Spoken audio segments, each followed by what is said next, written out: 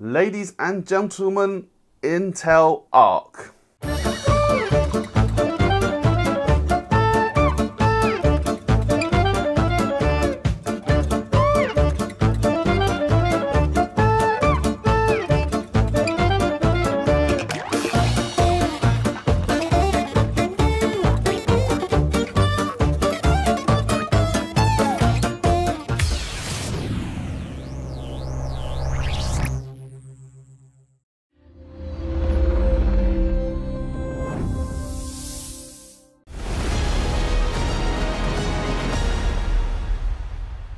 Alright guys, Dominic here for Kit Guru, and today we are checking out Intel's new Arc A750 and A770 graphics cards. Excluding the A380, which is still only available in China, these two GPUs are Intel's first release to the Western market.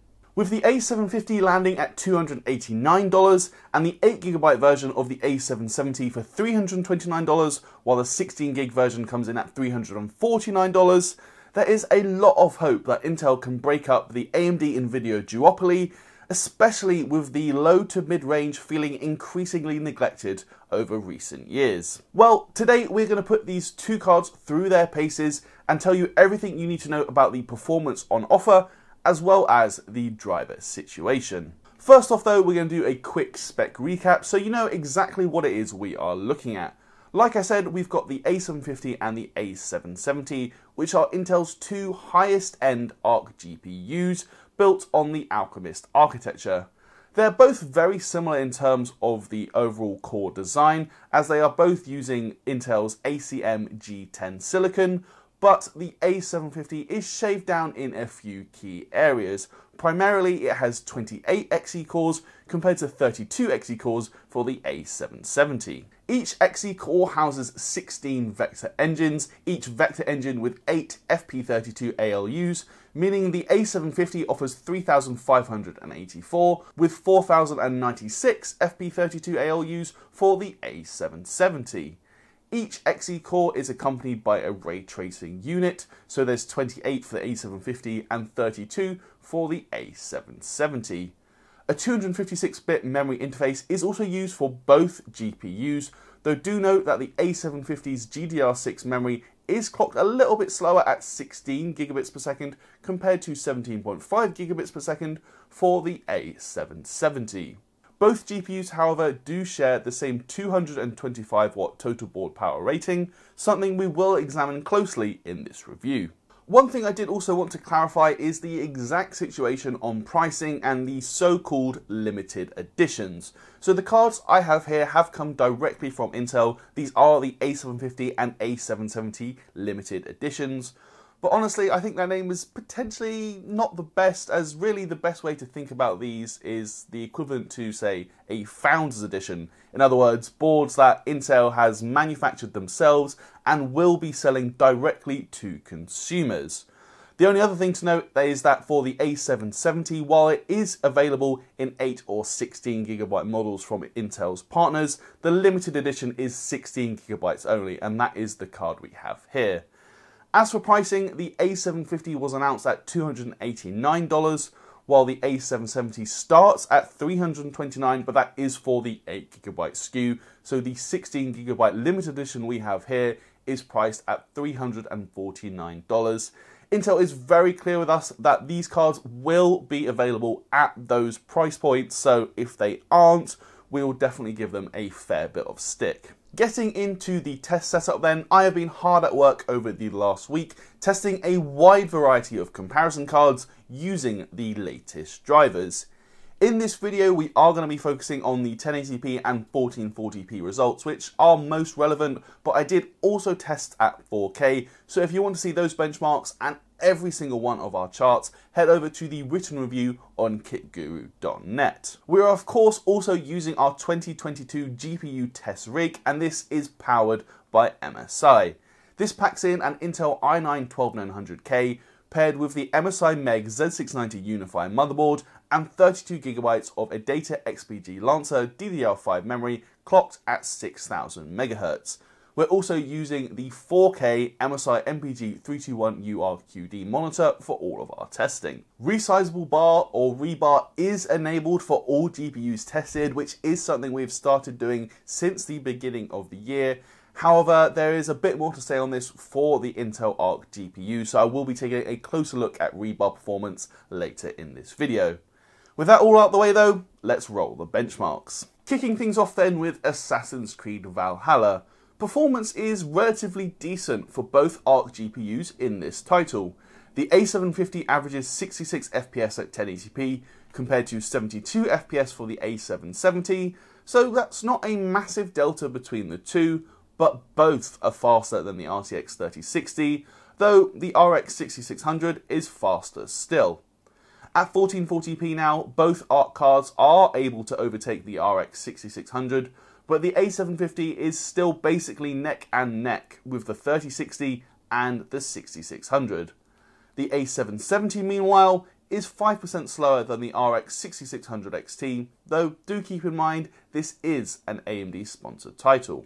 Next up is going to be Cyberpunk 2077, and this is the start of many driver issues that we experienced. For reasons unknown, the A750 and A770 just produced terrible 1% lows in the open world of Night City. So while average frame rates aren't actually too far off the RTX 3060, the overall experience was just very choppy, as you can see from this frame time graph, with the frame time simply all over the place. We can also note basically no performance advantage for the A770 over the A750.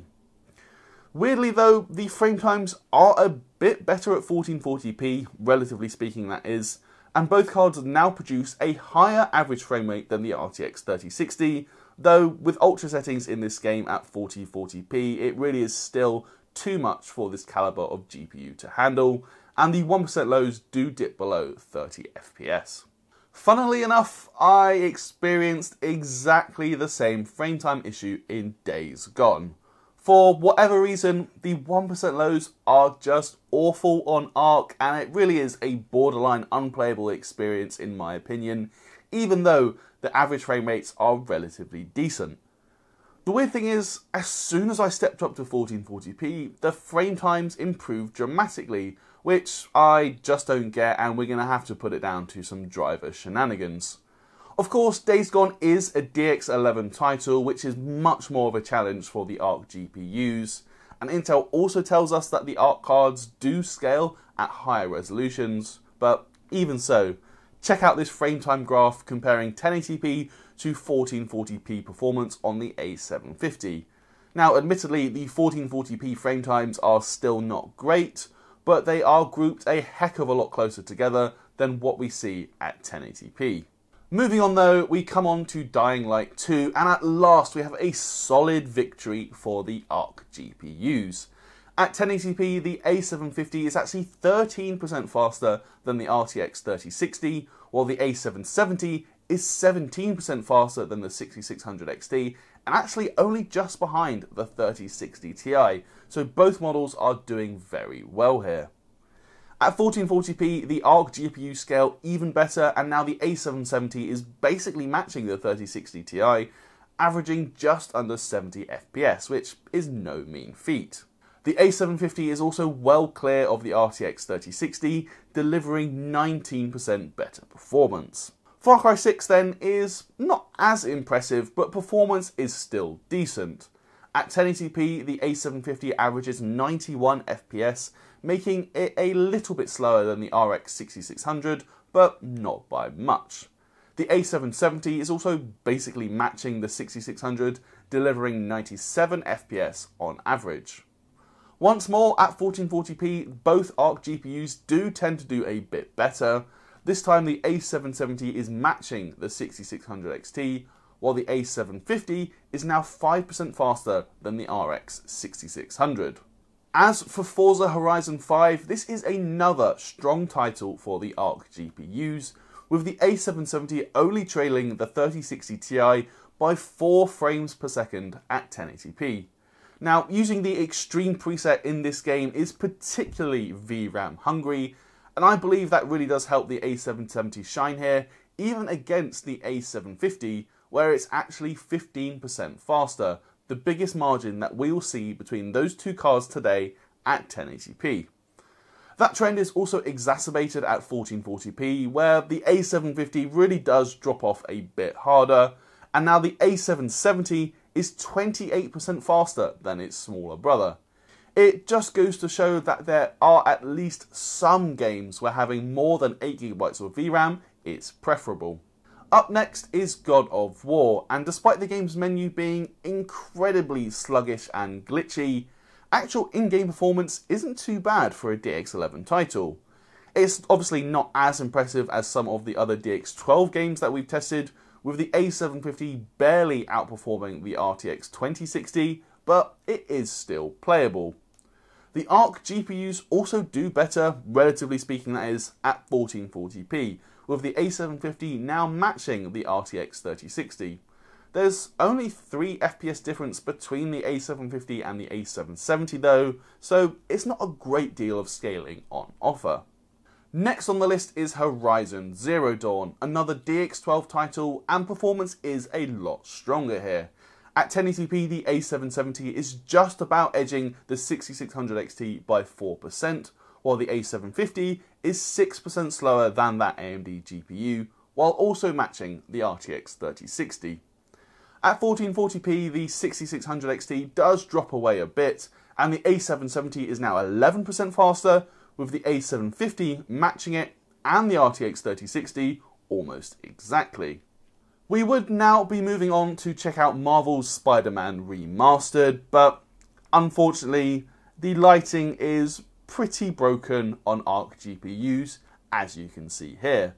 Enabling ray tracing did also result in a hard crash every single time, though admittedly Intel did push out another driver during the review process to fix that, though I'm not really sure what good enabling ray tracing is going to do when the lighting is as broken as it is.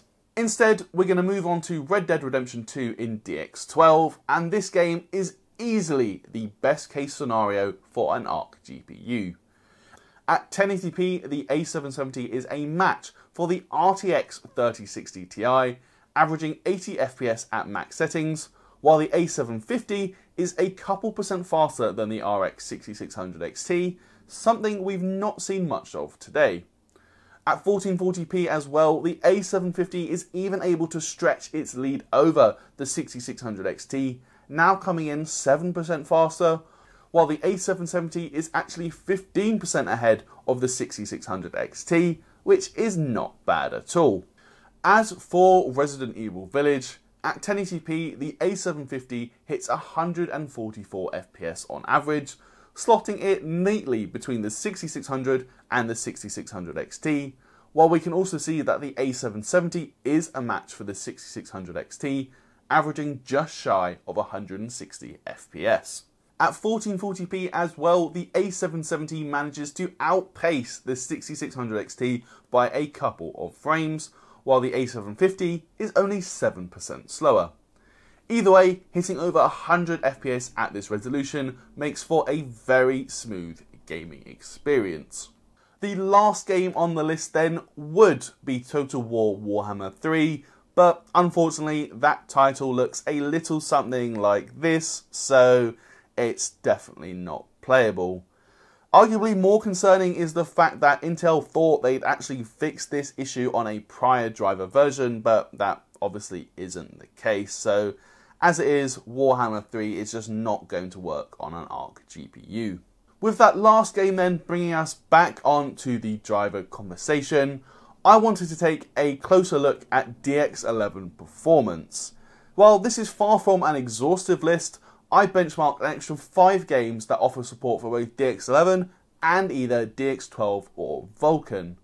Intel is admittedly at least honest with us that the DX11 performance is not going to be nearly as good, simply because that puts a lot more emphasis on the driver than a low-level API would, but we're going to put that to the test with the A750 at 1080p resolution. Looking at the benchmarks then, what I honestly find to be absolutely hilarious is the very first game I tested being Battlefield 5. actually has such bad frame times using DX12 that even though the average frame rate is 35% worse in DX11, you actually get a better experience overall from that API. It really does just go to show that DX12 is not guaranteed to run well on Arc, as we've already seen from the Cyberpunk frame times as well. It's also worth mentioning that I initially wanted to test Kenya Bridge of Spirits in this section as well, but while the DX11 mode of that game would run admittedly fairly slowly, opting into the DX12 mode would result in a BSOD several times, so make of that what you will. Generally though, the DX11 performance is a huge step down compared to either DX12 or Vulkan. Some games, like Control for instance, do see smaller reductions to the average frame rates, but a big hit to the 1% lows, while other games, including Rainbow Six Siege, just get way worse across the board. In the words of Intel's Tom Peterson, optimizing Arc for DX11 titles is a task that's going to take forever, but there's no way around it right now. This is a massive red flag. On a similar topic, we do also need to talk about Resizable Bar, also known as Rebar. Now, I've already mentioned that we do test with Rebar enabled for all compatible GPUs, something we've started doing since the beginning of the year. But again, credit to Intel, they are at least very honest about this, and I think Intel's Tom Peterson actually told us straight up that if your system doesn't support Resizable Bar, just go and buy an RTX 3060. So I think that probably tells you everything you need to know, but we're going to dive into the data a little bit closer. Having tested 4 games then with Rebar on and with Rebar off, we can absolutely see why Tom Peterson made that statement. Performance frankly dropped like a rock across the board, with the 1% lows almost cut in half in Assassin's Creed Valhalla, and need we even mention the Forza Horizon 5 performance, which was literally unplayable without Rebar, even at 1080p. Clearly then, if your system doesn't support Rebar, I think you can just straight up forget Intel Arc, although for me this isn't as big of an issue as the DX11 performance is. As we will get to later on in the video as well, I don't think there's going to be many people who aren't enthusiasts who will be buying Intel Arc just yet, so chances are if you do buy an Arc GPU, you probably already have a Rebar system. But if you don't, I really don't think that Arc is ready for the mainstream just yet if Resizable Bar is not an option. Let's have some good news though, something we're probably overdue on, and that comes when looking at ray tracing. For Intel's first discrete GPU launch, I have to say the ray tracing performance on offer is pretty impressive. Starting off with Cyberpunk at 1080p, even though the frame rates are pretty low across the board, the A770 is neck and neck with the RTX 3060 with ray tracing set to Ultra, and the A750 isn't too far behind either. Even in Metro Exodus Enhanced Edition, which uses a ton of ray trace lighting, the A770 is actually outperforming the RTX 3060 Ti. By admittedly a tiny margin, but this is a lot better than I thought it would be. Now, I did also want to test ray tracing in Marvel's Spider-Man Remastered, but we've already seen how broken that is, so quickly moving on to our last game, which is Resident Evil Village. Here, it's another strong showing with ray tracing set to high, as the A750 comes in just shy of the RTX 3060, while the A770 is even 6 FPS ahead of its Nvidia-based rival.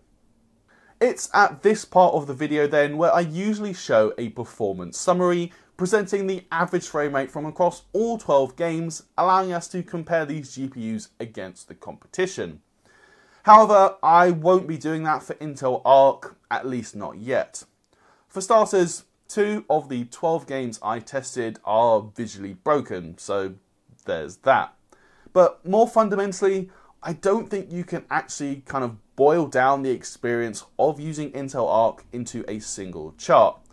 For myself personally, I wouldn't want to do that and present a single graph. Somebody sees it and maybe thinks, oh, the RTX 3060 is a little bit slower than the A750, because for me, that really doesn't show the whole picture and could be quite misleading.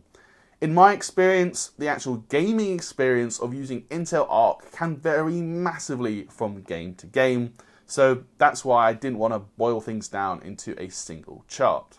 With that said though, we're going to move on to look at the cards themselves before assessing things like thermals, acoustics and power draw.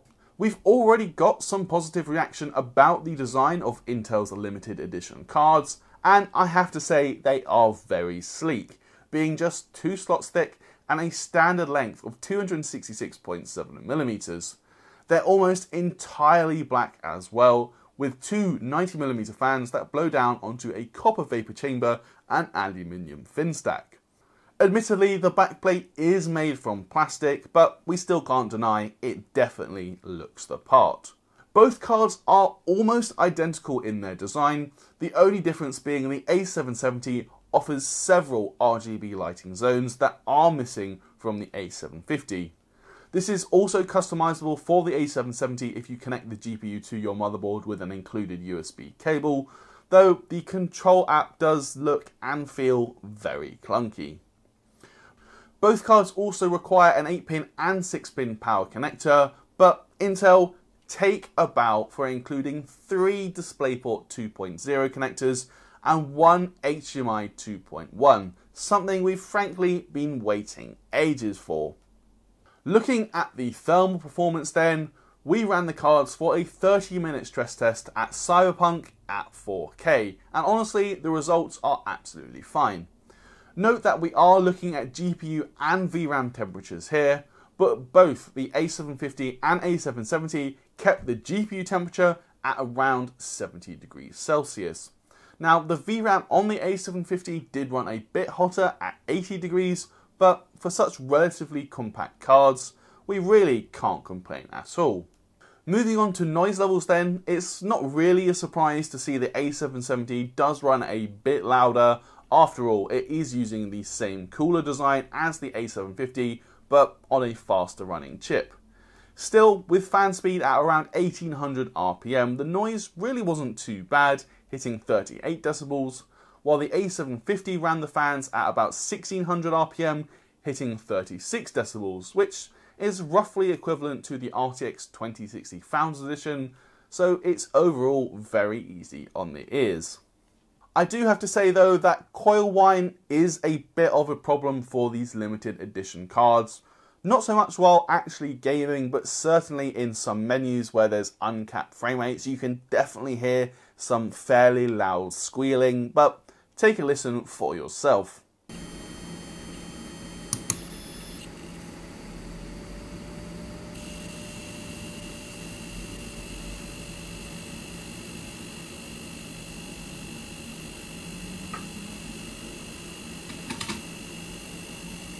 Moving on to total system power draw then, here we can see with the A770 installed, our test rig drew 374 watts at the wall, which was a little bit less than with the RTX 3070. Despite having the same board power rating, the A750 did in fact draw a little bit less juice at 349 watts, so about a 25 watt difference between the A750 and the A770. We do also have more granular figures to look at, this time assessing only power draw of the graphics card only, which is done using Nvidia's PCAP tool. The scaling we can see here does closely match what we saw from the total system power draw, but we can see the A770 is pulling about 225 watts at 1440p, with the A750 coming in just shy of 200 watts total board power. Power draw of those sorts of levels, however, does mean that the Intel Arc GPUs aren't particularly efficient given the performance on offer. Even in the absolute best case scenario, being Red Dead Redemption 2 at 1440p, performance per watt is middling, but still significantly below the likes of the 6600 and 6600 XT. In a worst case scenario though, as we see in God of War, performance per watt is actually worse than the Turing-based RTX 2060. It's probably low down on the list of concerns for Intel Arc, but a new efficiency champion, this is not. Lastly then, we will briefly touch on overclocking using Intel's Arc Control software. Being completely honest, I have to say I thought this would be an absolute shambles, but it was actually surprisingly painless. The Arc Control software itself is still missing a fair few features. There's not even an option for fan control yet. It also spawns multiple instances of the Control Assist software, and the fact it's an overlay that you just can't resize is pretty frustrating. But in terms of actual overclocking, we did fairly well. For both cards, we maximised the power limit, and then for the A750, we increased the voltage offset by 90 millivolts and set the performance boost up to 27. For the A770, we increased the voltage offset by 60 millivolts and the performance boost up to 16. This saw the time spy scores improve for both GPUs by a 10% margin. And we can also see a 9% boost for the A750 in Resident Evil Village, compared to a 7% bump for the A770. Power draw did rise significantly, of course, with both cards now drawing about 280 watts, further reducing the overall efficiency, but there is at least some overclocking headroom. So there we have it. That's been our look at the Intel Arc A750 and A770 graphics cards, and it's been quite a ride. Being completely honest, I really didn't have a clue what to expect when both of these graphics cards turned up on my doorstep, but safe to say we have got the picture. And in all honesty, I think that picture is pretty clear. In my opinion, these GPUs are just not ready yet. Now, I'm not talking about the hardware here, as we've definitely seen some positive glimpses, but in my view, the software really is what's holding these GPUs back from earning any kind of recommendation. I'm talking about things like incredibly erratic frame times, crashes, BSODs, visual glitches, not even to mention the fact that DX11 performance is awful and Resizable Bar is basically a must for Intel Arc GPUs. I'd also add to that by saying, I've not actually gone out of my way to find problems. I simply sat down and tried to benchmark a bunch of different games, and this has been my experience. Like I said though, there is definitely promise here, and don't get me wrong, I really don't want to turn this into an Intel bashing exercise. There is definitely promise here. As we saw, Arc really does fly in certain games like Red Dead Redemption 2 and Dying Light 2, where it's far better than the likes of the RTX 3060. For a first generation DGPU architecture as well, ray tracing performance is really, really solid and was taking the fight and even beating the likes of the RTX 3060 and even the RTX 3060 Ti in Metro Exodus Enhanced Edition. Still, for all the talk of promise and the fact we do have to give Intel a bit of leeway as it's their first DGPU launch, at the end of the day, a company has come to market with a product and now wants your money for it. Based on that, I just can't recommend going out and buying Intel Arc based on my experiences. Maybe if something like the A750 was $199, then you might consider taking a pretty big gamble on it, but for me, with pricing as it is, especially considering the fact that the 6650 XT really isn't that much more expensive, at the moment I just can't recommend to anyone who doesn't want a stressful, frustrating experience to go out and buy Intel Arc.